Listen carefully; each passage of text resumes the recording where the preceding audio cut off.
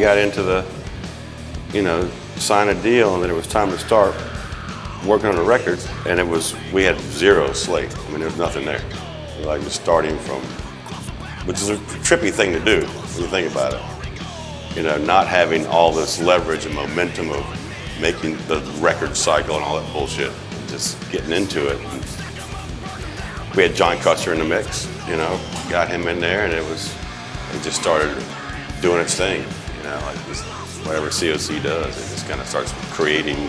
Custer's been with us since 91 or something, 90? Yeah, what's the story? Like, how did you guys hook up with him? Yeah. How do we hook with John? Yeah, what's that story? I mean, that would be He's a Carolina boy.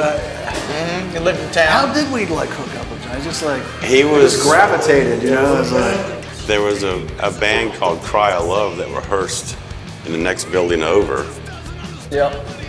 And that was kind of whatever. I think I don't even know what record we were working, but he did Blind before Cry of Love even existed. Right? So I forgot more than I know. We had him before that. Yeah. I remember him coming to the studio and giving us a cassette, and it was like ding ding ding ding ding ding ding ding ding ding ding or some shit. And he added all this crazy shit to it, and he was like, you know, he was just Hall of Mountain King. He did jingles and shit for like, have you driven a Ford lately and all that stuff. He was like one of those guys, but he was also a Queen freak, and just a ripping guitar player and Prince freak, and knew all this shit. And could make it sound any way you wanted. And authentic.